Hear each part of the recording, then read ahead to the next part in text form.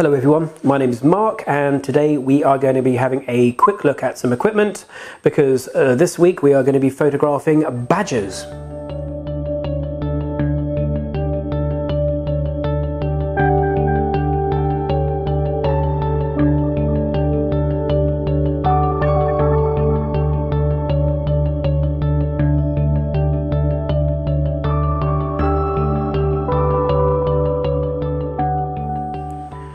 Okay, well, the first thing to do with wildlife photography, I guess, is to probably make sure the wildlife is actually going to be where you hope it's going to be.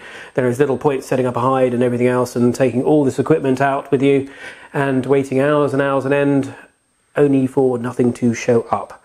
So research is really key for this.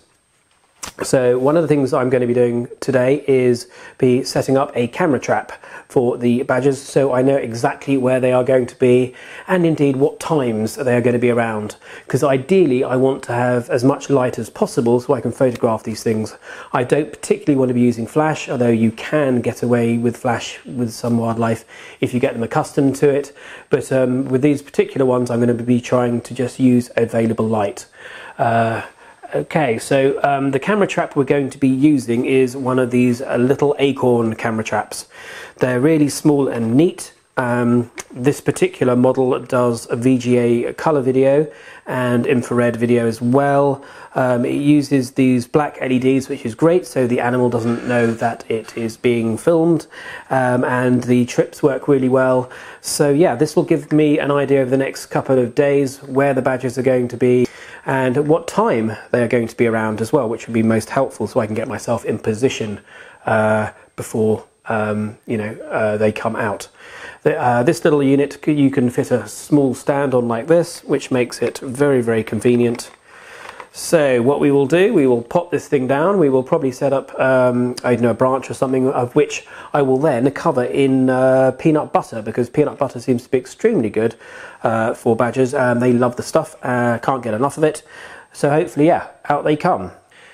The other thing that we will be using is a hide, and I am going to try and put the hide up this afternoon. Certainly I will do a demo of how the hide goes up. That should be quite amusing because I'm not very good at putting up these things. But at present the temperature out there is 26.3 degrees, so it is quite warm and it is going up as well. So I might leave it until it's a little bit cooler. Right, the camera that we're probably going to be using for the shoot of the badgers is a Nikon D500, which you can see here, attached to the Sigma 150-600 f5 to 6.3. And I will also be using a Nikon 70-200 2.8 VR2 lens. Yeah, so if they come in close, I've got this option, and also this is a lot faster than this, obviously, which will help in the low light. So yeah, one of the lenses should be good enough for what we want, depending on how close I can get, I guess. Cool. Okay, well, it's blooming hot out there. It's 26 degrees, and I haven't been able to find any peanut butter, so we've got some hazelnut chocolate spread for the badgers' delight. So let's hope they love the stuff and they will come out.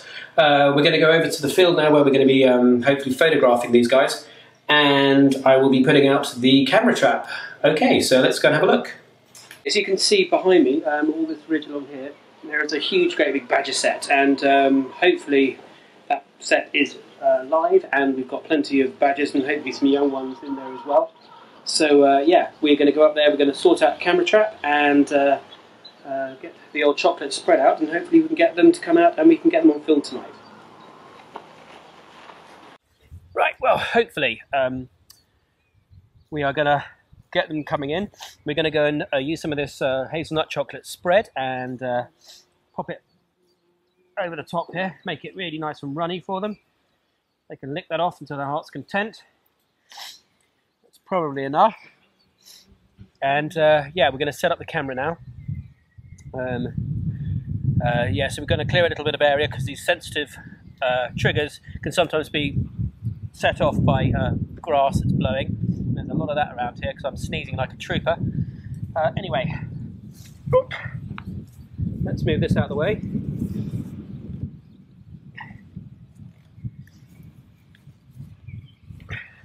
So what we are going to be doing now, we are going to be putting the camera trap onto a spike so we can dig it in the ground, even though the ground's incredibly hard.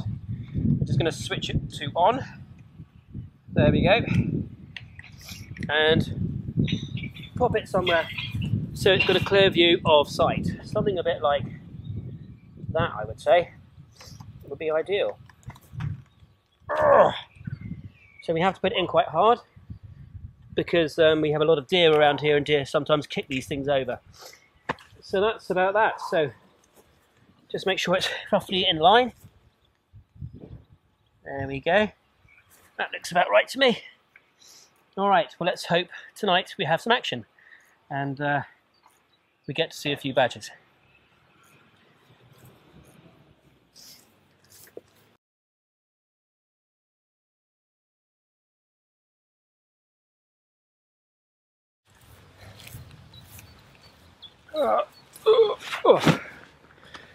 Whew, right, okay. Well, this in here is the hide that we are going to be using for the shoot of the badgers. So I'm going to do my best to put this thing up. It's not ideal conditions for doing this sort of stuff. It's about 28 degrees at the moment and I am already frying. So yeah, we'll give that a go anyway. It's always a good idea to set these things up a long time before you actually want to use them. The animals can then get accustomed to the presence of the hide, get used to it being around, and you're likely to be a great deal more successful in getting the results that you want with the photography. So yeah, here goes, and nothing.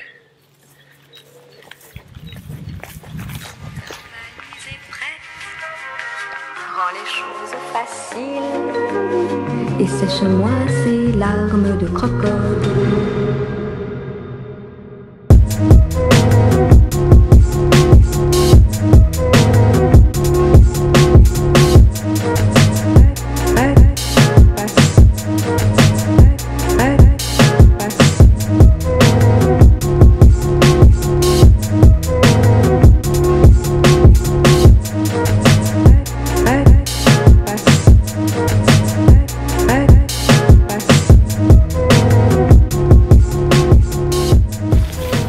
Okay, well, as you can see, without trying to trip over things, this is roughly how the hide is going to be. These are really good little hides. They're from a company called Wildlife Watching Supplies. A chap called Kevin Wheatley makes them. I've customized this one a bit with a zip, but I think he actually does that customizing as well, so you can actually zip the back up and down. It used to have ties. What you don't want to be doing though really is ideally sitting in one of these things in temperatures of sort of, I don't know, 30 degrees. It's they get pretty hot, and this isn't a bad one actually, in fairness, but I certainly won't be sitting in it anytime soon. I'll wait till the temperature comes down. Obviously in a hide it depends where you're going to be sitting. I have a chair here sometimes because I like to be sitting high up, but you don't have to have a chair. You can sit on the ground, you can sit and just lie in your front if you want to, or whatever. But the really important bit about being in a hide is that you've got to be comfortable. Most hides are horrifically uncomfortable, in my opinion. This is on a slope as well. Obviously it's all very sloped around here. But anyway, these are great little hides. I'm just going to grab the camera now and I'll show you around. Okay, there's the let's say the back of the hide. We have a little side window here with a flap as well, so you can actually sort of look out of that and see what's going on around you. You never know what might be coming in from the side that you might want to take some photographs of. The main viewing area is at the front, and it's slightly in shadow here.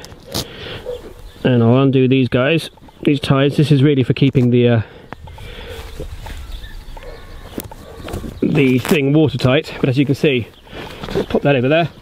You have a lot of scrimmy from which you can poke a lens out. We've got another flap here. There we go. So you can clearly see that there. That's another flap where you can poke a camera out, or a lens rather. So it gives you quite a few shooting options. They seem to be a pretty good size. You can get ones I think you can stand up in and all sorts, and probably ones you can get for 2 people as well. Didn't take that long to set up. Oh yes, there's another little window there as well. There we go, just about seeing there. So you've got pretty good ventilation as well as good access for viewing. it's a good bit of kit. And this is what we'll be using almost certainly with the badges, but as I say, I need to go and sort of move it around a bit and sort out where the badges are going to be. So yes, we'll have a bit of a look for them. Well, I went back to retrieve the camera trap, and unfortunately it was lying face down in the grass, so I don't know whether I hadn't stuck it in the ground hard enough or it'd been kicked over or whatever. So yes, it's got to go back out again tonight, and I have actually bothered to go and get some peanut butter, so hopefully that will improve our chances somewhat.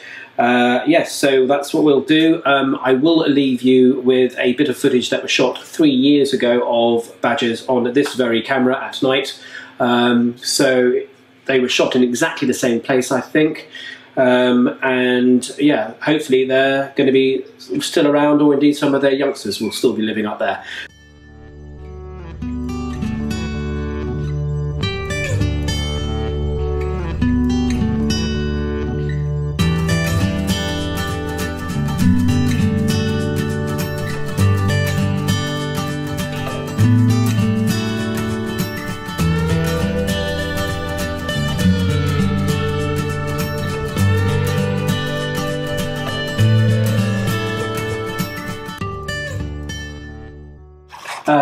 Many thanks for watching, and do please check out the second part of this video for actual photography, I hope, of the badgers.